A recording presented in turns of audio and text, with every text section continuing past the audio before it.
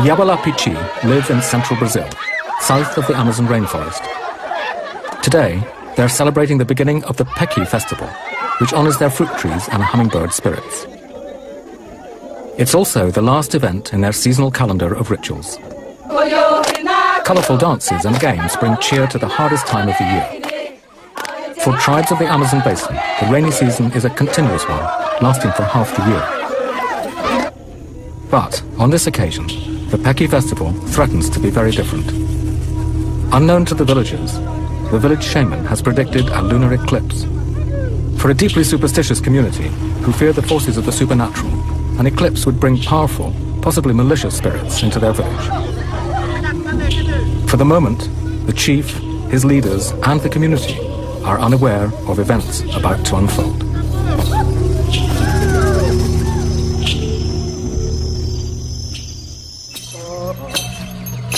Xingu National Park lies in the heart of Brazil and south of the Amazon rainforest.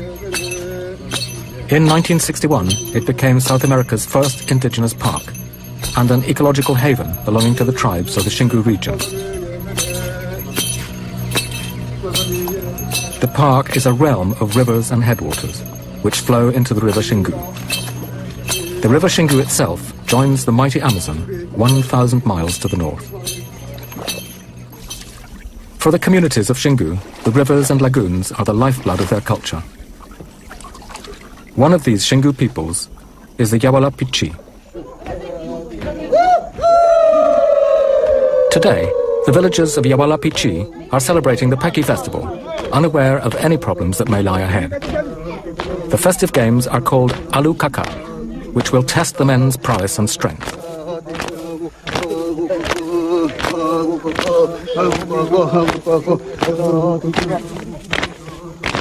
Before the women and children join in the game, the men follow a ceremonial approach to the courtyard in front of the men's hut. This is the most important space in the village because it's the place where their ancestors are buried.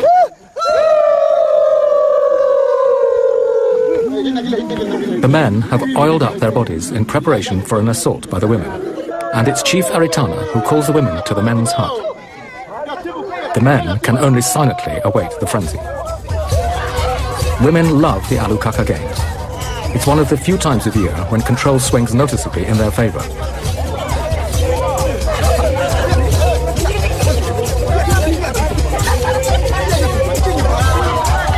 At the front is Chumin, the wrestling champion, and the line stretches back to the youngest and weakest.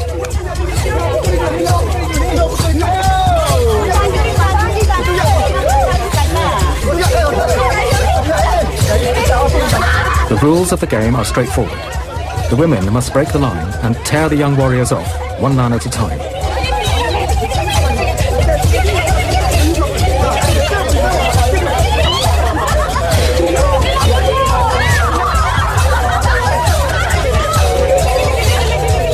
Eventually, the only man left is the wrestling champion.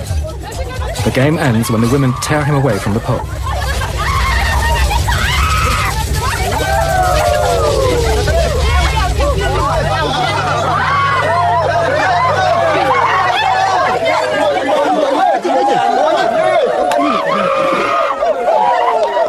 The games continue throughout the day, bringing a festive atmosphere to the normally hard-working community. Around 200 people live in the village at any one time. Cultural events, such as the Peki festival, bring the community together. Everyone takes great pride to wear their traditional clothes and adornments.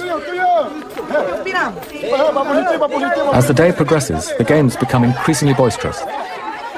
The next game to be played is unashamedly sexual and great fun.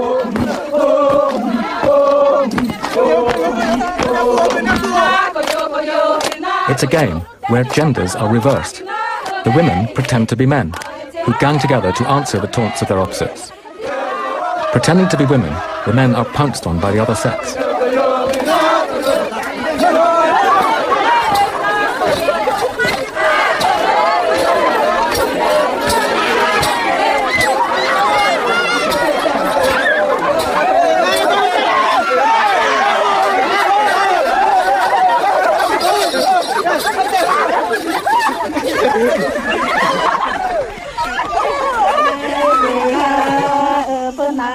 After the day's revelry, the village women go off to the river to bathe. Women bathe separately to the men, except when with their husbands or close family.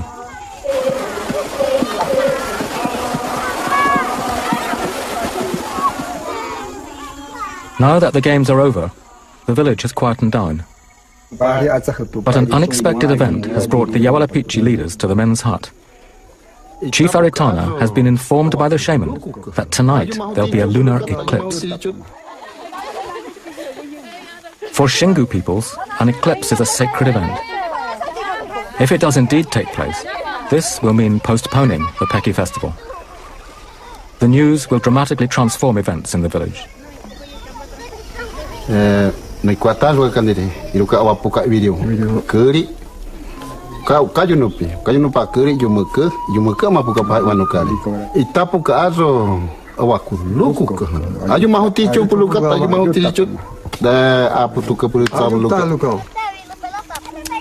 One of the first rituals performed during a lunar eclipse involves the young men.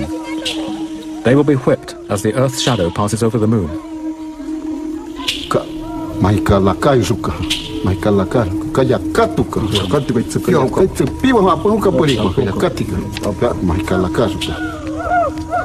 After the meeting, the men head for a small river on the other side of the village to bathe.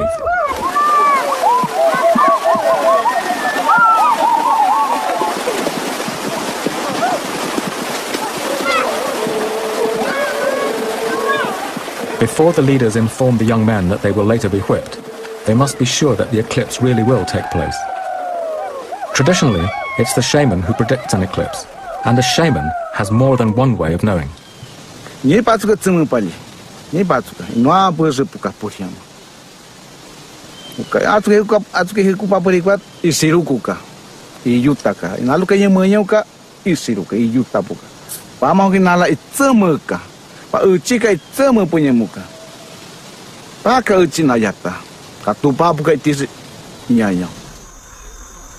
There is another way that a shaman knows of a forthcoming eclipse. Animal behavior is affected by the moon. Though an untrained ear might not notice these subtleties, it's the skill of a medicine man to be aware of these natural signs. The name of the village shaman who predicted the eclipse is Aira. He fears the eclipse. The moon is a powerful creation spirit that will menstruate and even drip blood on the earth.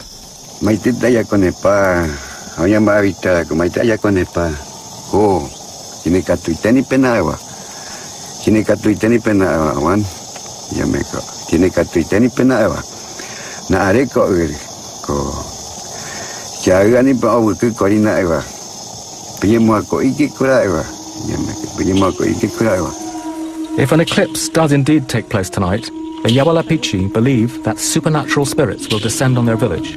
The spirits might bring illness, even death.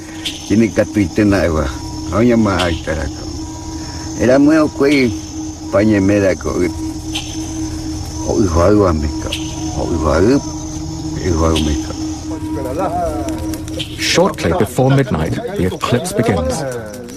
Chief Aritana has already called the young men to the men's hut for the rituals to begin. It's important that the tribesmen remain festive and good-natured. If they don't, then the spirits might punish them. An eclipse is seen as a time of renewal and an awakening.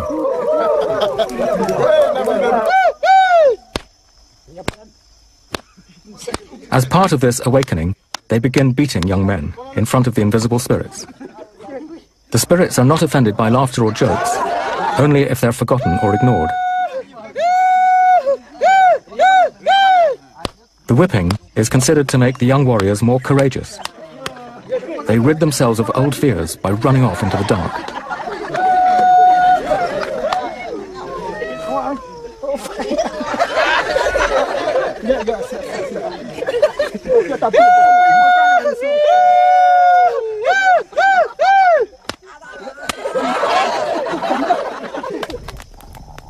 The eclipse has brought supernatural spirits into the village.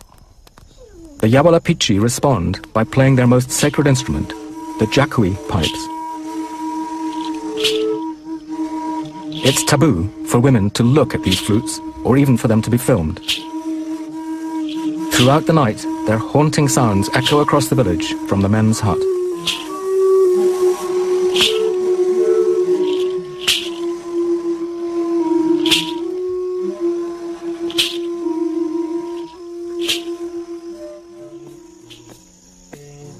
It's the first morning after the eclipse, and the cycle of ceremonies continues. A group of musicians awaken the village with their flutes.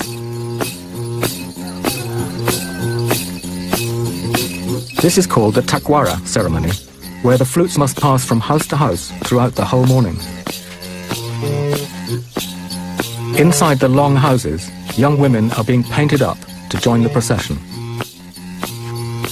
Both mother and daughter want to please the spirits of the eclipse and show them the effort they've made to enchant them.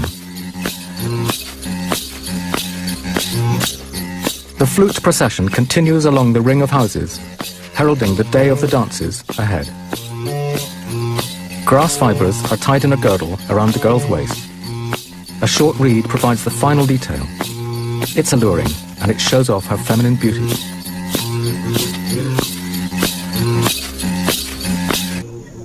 As the flute procession grows, the musicians pick up the adorned women as they move from one house to the next.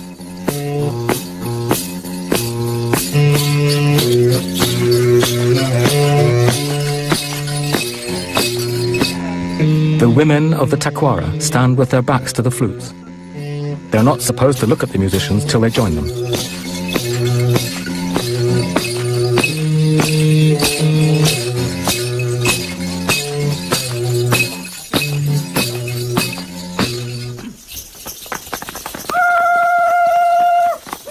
The next dance in the cycle of ceremonies is the Tapanawarana. As with all the dances, it's being held to demonstrate to the eclipse spirits that they've not been forgotten. This is, in fact, a rehearsal, since the Yawalapiti practice all their dances, often for many days at a time. By late afternoon, it's in full swing. The drummer and singer keep time, which the dancers follow with their steps. If the rhythm speeds up, the dancers respond by speeding up as well. The women hold on to the men to keep time. So long as they know the moves of the dances, any woman can dance with any man. The whole dance tells a mythical story about spirits of the water world. The movements of the dance, especially the swinging of arms, symbolize fish swimming in water.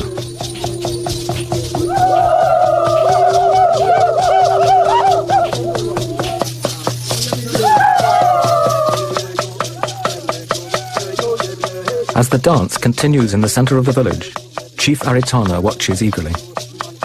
Close by is the shaman Aira, ever watchful. Aritana is pleased that the day's dances have gone well. By honoring the traditions, it means that the supernatural spirits will protect his people.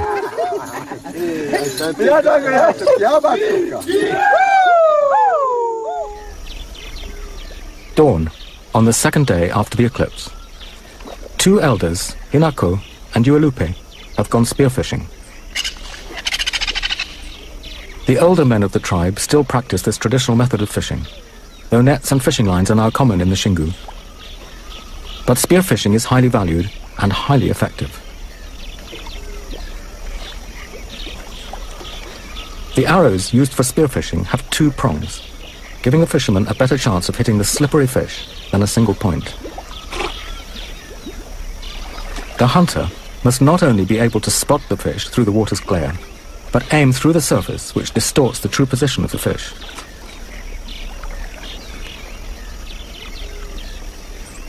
Hinako makes a strike.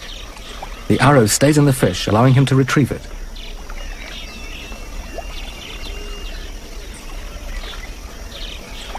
It's a perfect shot, but if he doesn't make sure the fish is dead, it might wriggle out of the canoe.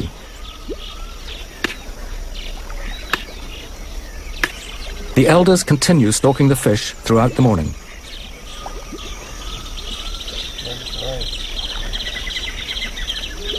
Yawalapiti fishermen know their environment intimately, especially where the fish hide at different times of day and in different seasons.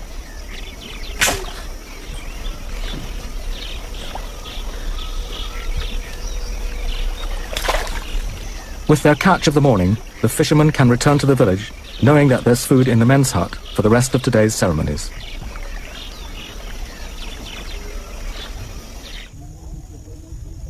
In the center of the village, Chumin, the champion wrestler, waits by the men's hut for the other young men to join him. They've arranged to practice hooka wrestling in preparation for a contest that will take place during the next eclipse ceremony.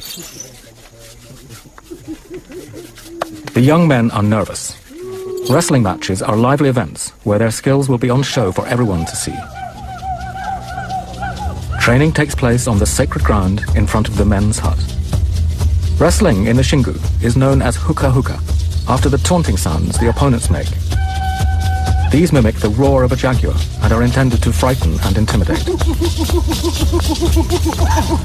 Winning is straightforward. Either grab both your opponent's legs or throw him on his back.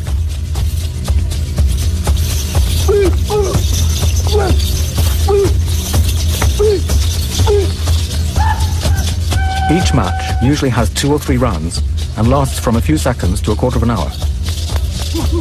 The length depends on what happens between the players, and every game is different.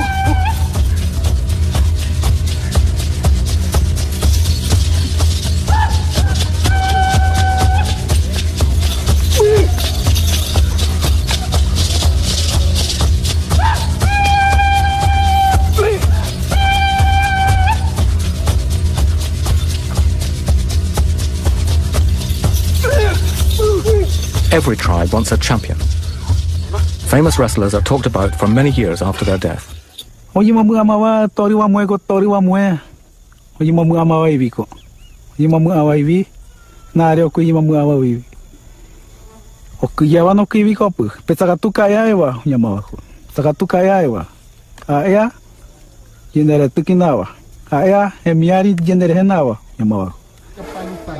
Although hooka wrestling is still popular with the Xingu tribes, the young men have discovered new sports such as football. Breaking away from tradition, women have also begun to wrestle, often to the amusement of the men. Today, there's even talk that the women might hold their own contest for the next eclipse ceremony. The villagers are also preparing for the next eclipse ritual, an exchange ceremony. In the heat of the day, the longhouses are the coolest place to be. They're made from wood and grass thatch and are larger than a passenger jet. Up to 40 people live in each one of these huts. Entire families of several generations all share the same space.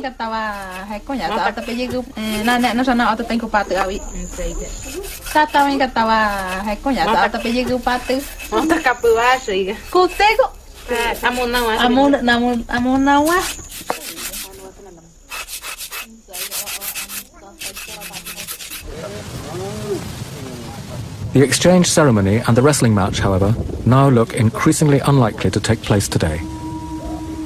A storm is heading directly for the village. The village leaders try to drive away the thunderclouds with a spell. Aritana can only watch in vain as the day's activities are forced to a sudden standstill.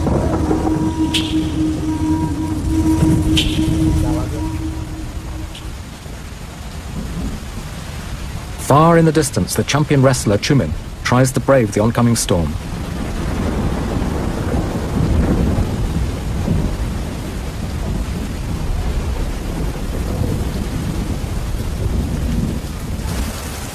Two days have now passed since the Peki festival was first announced. The once festive mood in the village has noticeably changed.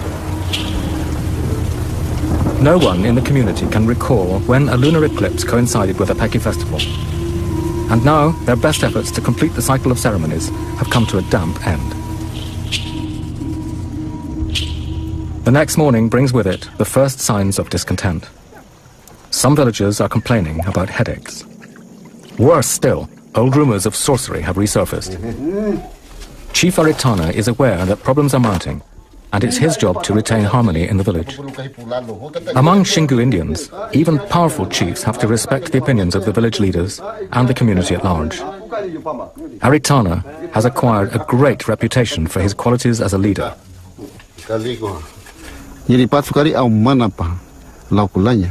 iri molau video tesan pura iri ka akan diri jaja katwali iri awawiri kan diri iri aca ama maka pak wano kekat itapu cari kan diri awuki mutiata azo ikunu taze azo. Daily life for the Xingu peoples includes the presence of ancestral spirits and supernatural forces. But the added presence of gossip and rumour make it no easy task being chief. In times of trouble, Aritana looks to his own guiding spirits. Yatama punya muka, pakah ka punya putacia punya yatama ka. Iruka yatama, kapapa putala puka ira yatama, ili puka nata papa tala apa paluta puka ili puka. One of the young men in the village has suffered a resurgence of nightmares and is blaming the presence of a bad spirit. Tatao is the chief's nephew, and he's decided to perform a painful bloodletting ceremony. The scratching implement is made from sharp fish teeth. The teeth score the skin rather than cutting it, though blood is still drawn. Scratching is a healing ritual and is often only applied to their arms and feet. Today, Tatao has chosen to have his entire body scratched.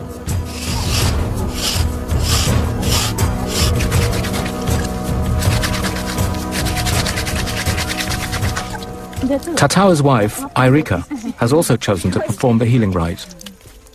It's exactly the same for women. They also endure the scratching with no show of pain or suffering.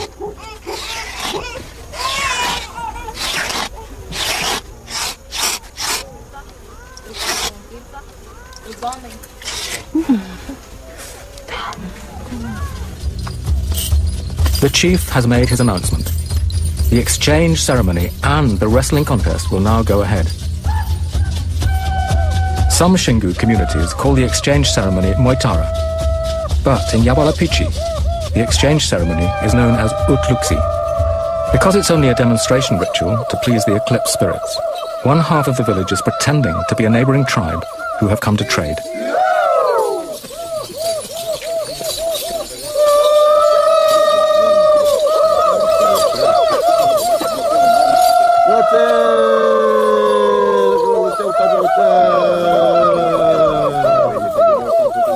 Traditionally, exchange ceremonies are a chance for neighbouring communities to formally meet, gather news, and resolve any unsettled disputes.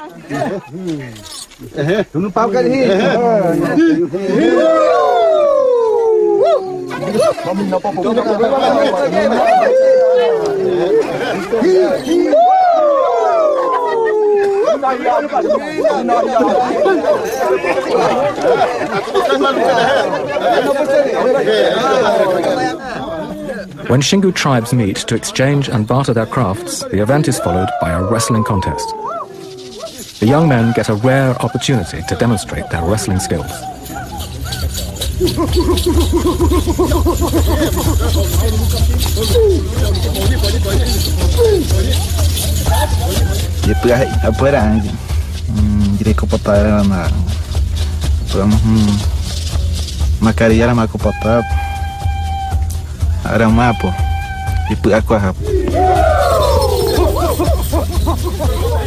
The biggest hookah contests are in fact held during a funeral ritual called a kuarup.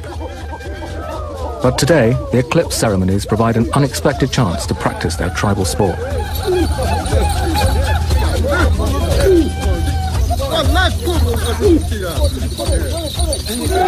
As the wrestling contest develops, the atmosphere among the young men becomes infectious, until the more formal duels erupt into a boisterous frenzy.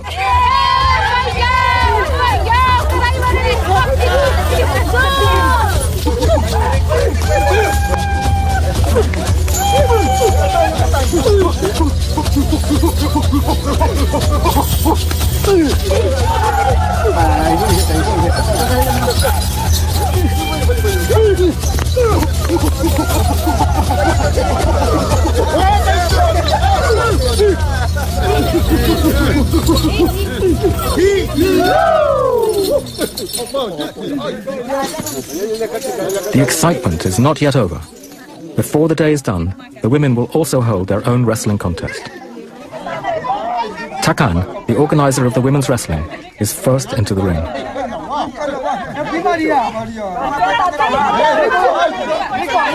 The women use the same moves and the same skills as the male wrestlers. There are no special rules just because they're women.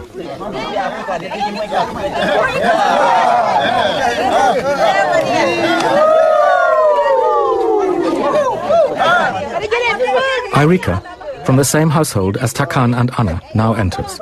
Although shy, she's got a reputation for being a formidable wrestler.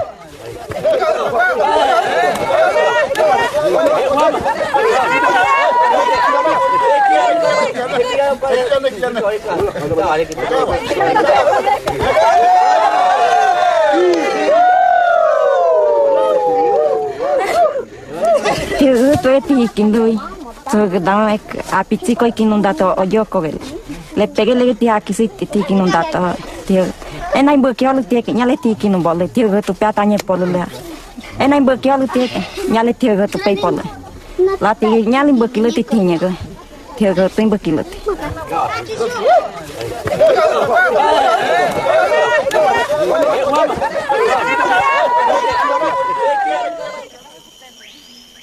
The next morning, life returns to its normal pace. But there's still an atmosphere of excitement in the air, since the women are again planning a special ceremony. This time, they'll perform a Yamari Kuma. It will be the last eclipse ceremony. First, manioc needs to be harvested. This important vegetable is central to the survival of the community. The manioc grows in large plantations on the outskirts of the village. The plants quickly grow into tall bushes, but it's the roots they're after. Among Xingu Indians, producing manioc bread is strictly a woman's role.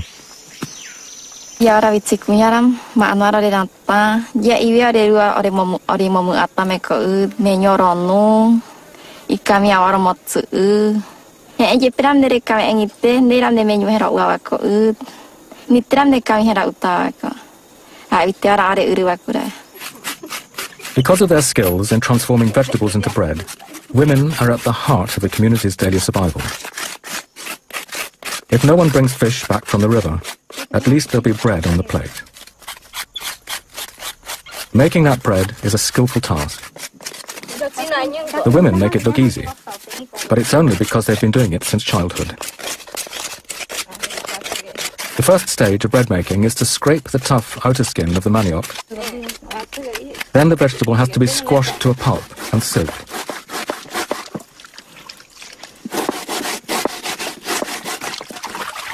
The vegetable pulp is then washed to drain the natural toxins that would otherwise make a person ill. This in turn is squeezed several times till it's purified. The sticky dough is then left in the sun to dry.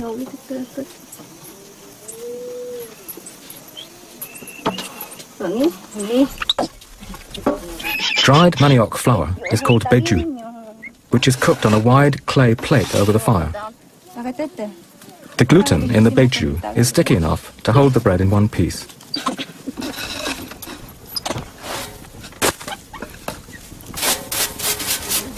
Later in the day, the women prepare for the Yamari Kuma. The Yamari Kuma is a special ceremony performed by women in all the Xingu communities. During the dance, they'll look their most beautiful, and it will take many hours for the women to prepare the adornments.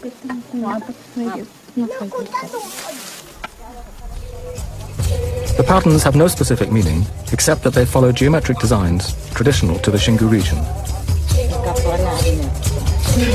Each woman is painted according to the expression of the painter, which will always be another woman. Solidarity is strong between the women, united by one overriding fact of life: hard work. Iyene kunyaram ikatu ako naya potat kunyaram jere kota apa ya ip maare kunyaram na pot jiu para na potrite aku ma mena ya iwa pu ya de koran arame kunyaram na ko potrite. The women usually marry around the age of 16, traditionally to a man chosen by their family. But times are changing. Takan divorced her chosen husband against her parents' wishes and later remarried. Asa togalah papa no tukawe niat be unupe asa tukak nanu natulai sagna to pirin sa asa nanu ma Ne kalaha asa pat ne me shui kunya mata be pidi. Asa kalaha asa akapin sa ba amunuja. Asa we ketuk papai nya mata tam pidi. At the end of the afternoon, the Yamarikuma begins. It's a ceremony usually reserved for welcoming only the most important visitors. But today, they're dancing for the eclipse spirits.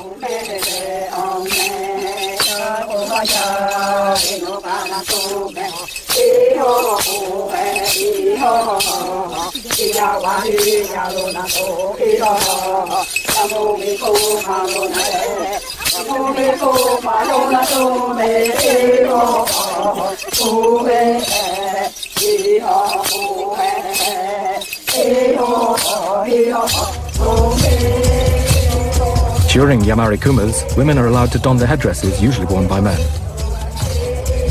The dazzling colours of the headdresses come from birds such as toucan, from which the name of the whole tribe Yawalapiti derives.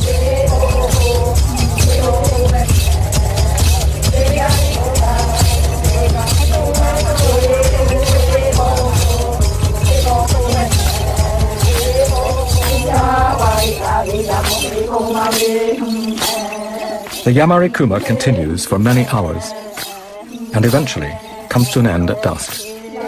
The eclipse ceremonies are over.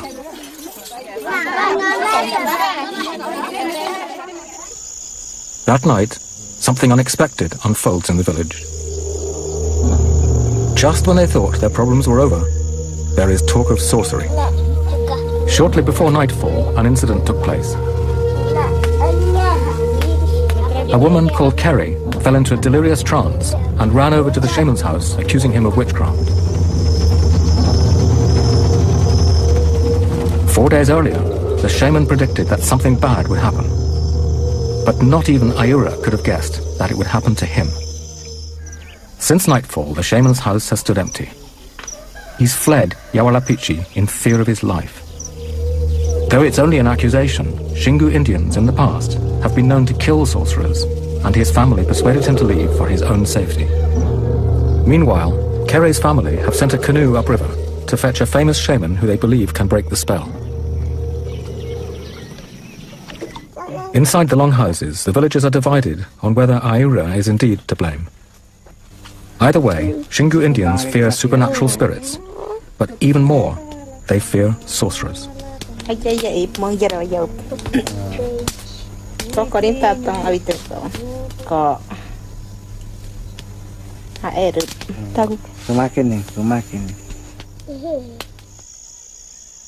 Before dawn, the renowned shaman has already arrived and begun the healing ceremony. First, he inhales smoke, which is considered sacred. There's no narcotic in the cigar, and the trance is self-induced. Nevertheless, it's the gift of a healer to be able to quickly slip into another state of consciousness. The healing ritual is by nature intense. The medicine man is fighting black magic.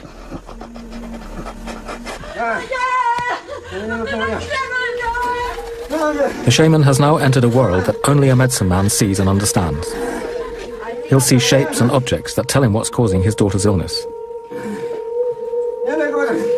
A piece of string that he's found nearby suddenly becomes a physical representation of the spell that's strangling Kerry's soul. He cuts through the string, symbolically releasing the spell.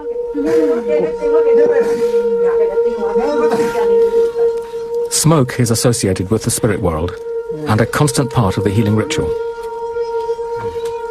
Kerry now relies on her father to remove the power of the sickness through hands-on contact.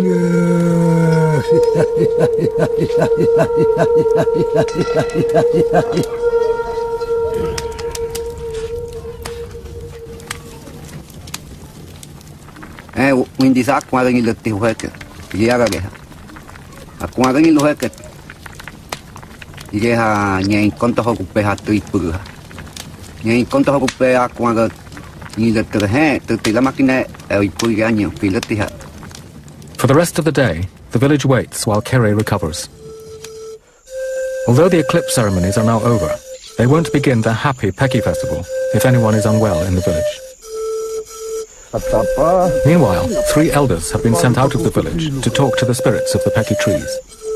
Before any festival can continue, the men must perform this traditional rite.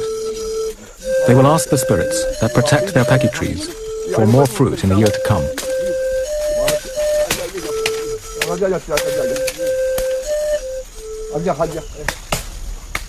The next morning, with the festival back on the agenda, some of the Yawalapiti men have gone to the swamp.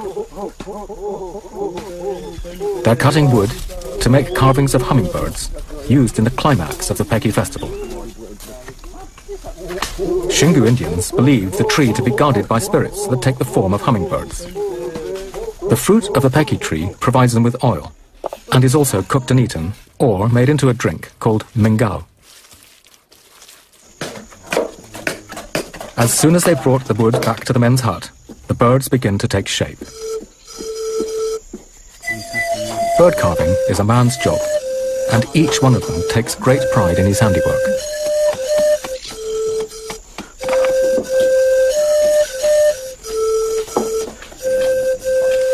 Once the carvings are ready, it's time to bring the hummingbirds to life with decoration. The Yawalapiti use the juice of a wild fruit called urukung to get the red color.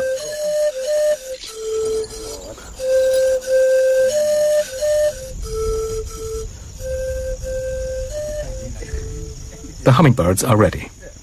They're left in the most sacred space of the village, in front of the men's hut, where the ancestors are buried. There they will stand until it's time for the bird ceremony to begin.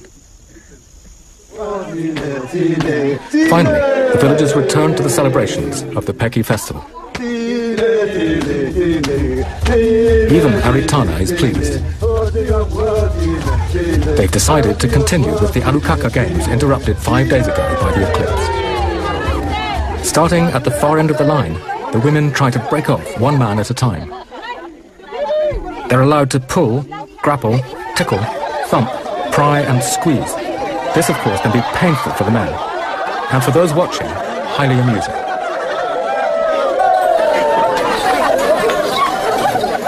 Soon, the line will be down to one man, Chuman, the champion wrestler.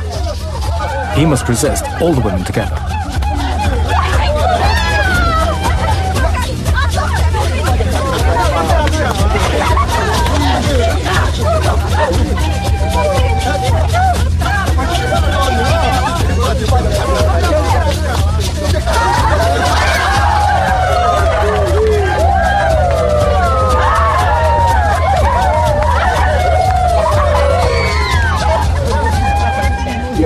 Ya pernah kau apa? Pernah tanya apa? Tadan, kau yang mereka orang itu ya, sampai ya, buka aja nih pekerjaan dari orang itu kan. Jadi aku yang milik kau, ada dari orang itu kan. Tapi kan tapi itu kau pilih aku sih kau milih kan lebih tu saya kan. Punya mereka ini mana tak kau, punya mereka ini mana tak, punya mereka kau, punya mereka tak punya mereka. The Alukaka games are now over. They began 5 days ago, before the eclipse interrupted the festive occasion and brought great change to the village. Tomorrow, life in the village will return to normal, and they'll remove the elaborate decorations worn at the ceremonies. But there is one final dance to be performed, and for this, the men go to special effort to paint their bodies. The decorations range from butterflies to imaginary beings. Kau apa awirio? Juga awirio kali. Asumua pun kali. Hiruka kan ini. Akak semua ini pun. Bau ka azuri he. Wasumua tak itapo. Maka kuci akak kata. Maka kuci akak kemapali. Maka kuci akak ketika kemapali.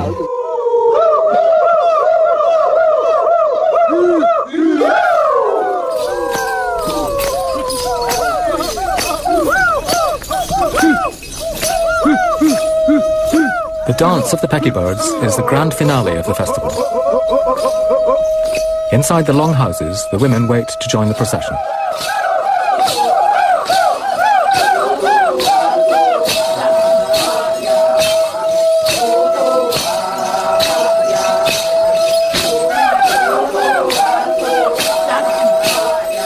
Each longhouse receives the procession, which moves from house to house throughout the afternoon.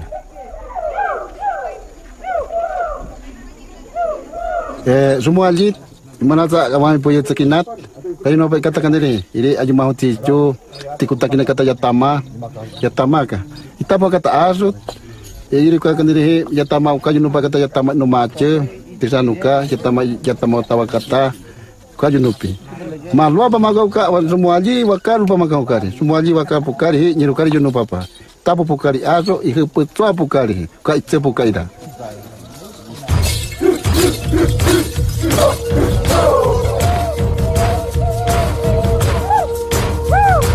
Visible to all on the tall poles are the sacred hummingbirds. The Yawalapiti believe that they are carrying the hummingbird spirits around the village.